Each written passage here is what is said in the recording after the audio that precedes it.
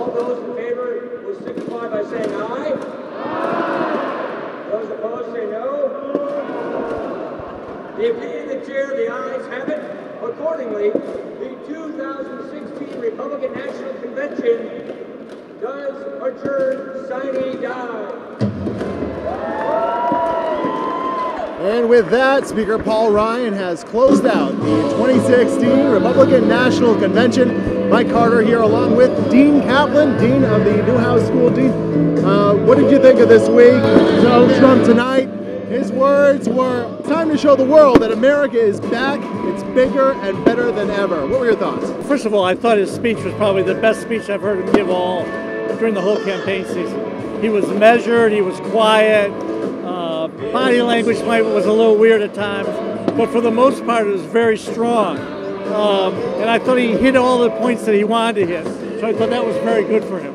We had a great intro by his daughter Ivanka. A lot of people were looking forward to Ivanka Trump speaking. She gave an intro saying tonight that judge my father by the results of his career. Now, obviously a career fraught with ups and downs. What did you think about that sentiment? I thought she had a great speech, but if you had closed your eyes, you would have thought the speech was next week. Because she was talking about equal pay for women, she was talking about parental leave, some of the core issues of the Democratic Party. But I think that was smart, you know. You have a convention, you try to get the nomination, and you want to move to the center. So I think he's really trying to do that, and I think he'll be pretty effective. On the other hand, I thought Trump really resurrected Richard Nixon today. I mean, he was going to be the law and order president. And given what's been happening in the country, it really was reminiscent of 1968. The question is this the same country we had in 1968? Absolutely. Donald Trump saying tonight, quote, on January 20th, 2017, the day I take the oath of office, Americans will finally wake up in a country where the laws of the United States are enforced. Now, when it comes to, obviously this summer has been the summer of a lot of strife within communities of color and the police. Is Donald Trump the candidate, in your opinion, to bring America back and bring America as one again? I think that's what remains to be seen, and that's what the fall campaign will be about. You know, it is a little troubling. You spend a lot of time talking about police, and then we have to have the police's back, and I think there's nothing wrong with that. But, you know, there's been a lot of people who died at the hands of police unjustifiably. Not a word about them, including one today, which an innocent social worker was shot, which now has been said that was an accident, but was shot in cold blood by a police officer. You can support the police, but also support the victim of police brutality. It's worth noting that a lot of concern coming into Cleveland was about security and about police and about protesters.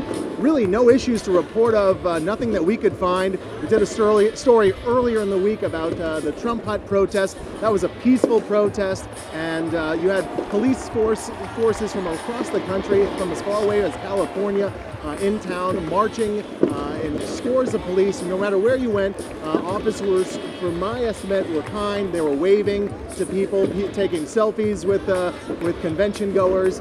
So hats off to the Cleveland Police Department for keeping everyone safe. There was really no security issues whatsoever to speak of. No, and I didn't hear about any real protests that got out of hand, although there was one incident during his speech that caused Donald Trump to stop. I think I read that was someone from Code Pink was disruptive. I didn't see what was on her sign, but there were a lot of police there, and they escorted her out pretty swiftly. Donald Trump, obviously a businessman, and a lot of speakers tonight echoed the sentiments of when he puts his mind to something, he gets it done. He's going to eliminate waste. He said in the first 100 days, he will go to every department in the United States government and ask them to provide a list of wasteful spending so he can cut down on the excess waste in the government.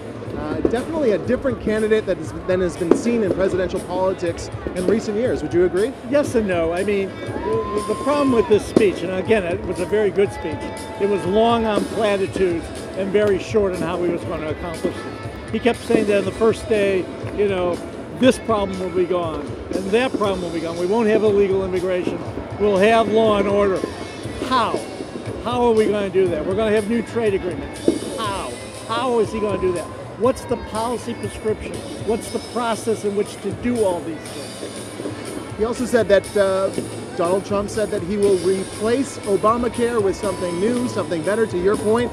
Still no details into how he's going to do that, but are you confident that he does have a plan in mind? Oh no, I don't think any politician has a plan. I don't think any Republican has a plan. They have a plan to get rid of Obamacare. I have yet to see or read about a credible plan to replace it.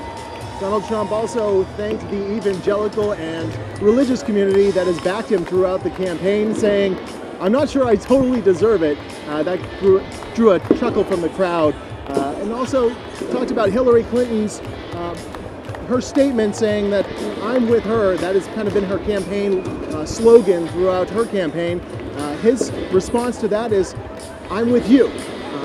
Whether that is a strong enough campaign slogan to make it through November remains to be seen. Well, I know he said this before, but I really thought it was probably the most effective line of the speech. I mean, I think that's where he draws the contrast between himself and Hillary Clinton, is that it's all about her, according to him, whereas he's for them. The funny aspect of that is that most people critical of the Trump campaign see him as the narcissist, and it's all being about him. So it's kind of a flipping the switch. I love the evangelical shout out because at the end of the convention, he's up there with 5 children from 3 different mothers. Not really probably a focus of the evangelical movement. Yep. And the other part of that is that not one word about abortion, not one word about gay marriage, although there was a shout out for the LGBTQ community, and he thanked the audience for actually cheering him.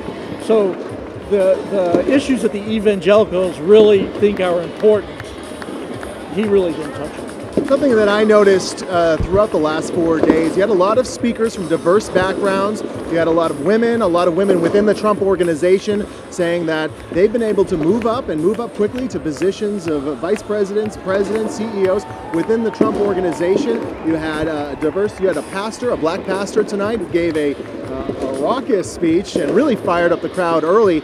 But when you notice the convention itself, not too many faces other than those that kind of look like Donald Trump. Would you agree? I absolutely agree. And I've been coming to conventions and watching conventions for a long time.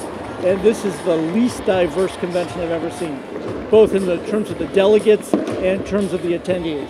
I can safely tell you that there were more minority reporters than there were minority delegates or visitors here. And, you know, within the arena, it didn't seem to make any difference, but I don't know how it plays out there amongst the general public who will notice things like that. The other point I'd like to make is that I think Ivanka did a great job, as well as the film about the people who work there, about how he pays them equally. I think the Boston Globe actually did analyze campaign finance reports and found out that in the campaign, the men were being paid 1/3 more than the women.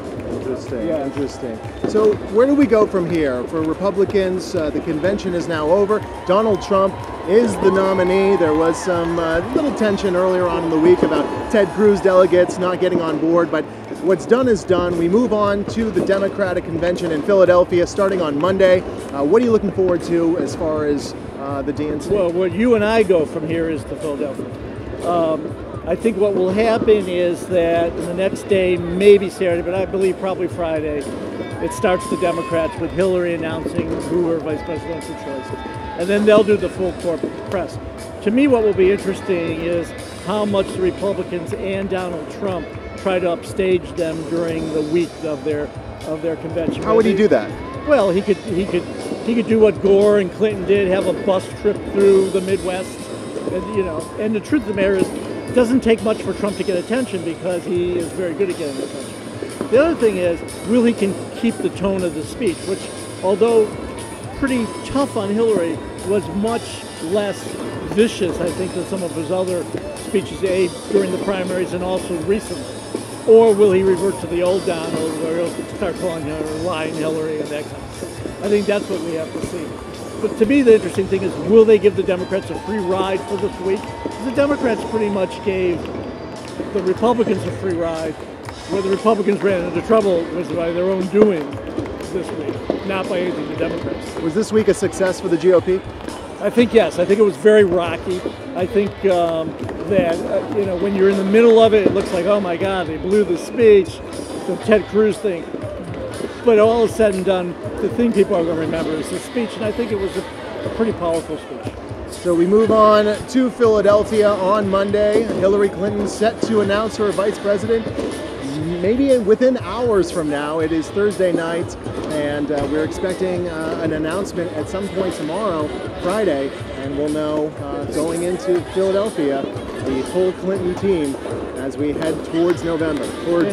Are you ready to pack up your equipment and get moving? I am ready to pack up my equipment and get going. Okay. Philadelphia, city of brotherly love, here we come. Goodbye, Cleveland. For Dean Joel Kaplan, I'm Mike Carter. For Elections Unpeeled, live here in Cleveland, signing off. Go on.